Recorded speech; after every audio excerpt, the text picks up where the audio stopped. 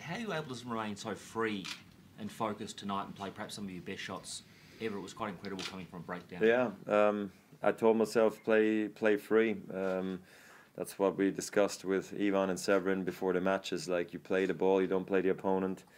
Be free in your head, be free in your shots, keep going for it, because the brave will be rewarded here. And I didn't want to go down just making shots and seeing, forehands rain down on me from Rafa. So I think it was the right decision at the right time. I had opportunities early on in the fifth as well to get back on on even terms. So I could have been left disappointed there and just accepted that fact. But I think I kept on fighting. I kept on believing that, like I did all match long today, that there was a possibility that I could win this match. And I think that's what made me play my best tennis at the very end of the match, which was actually surprising to me, because I went through a bit of a lull in the fourth and the beginning of the fifth set.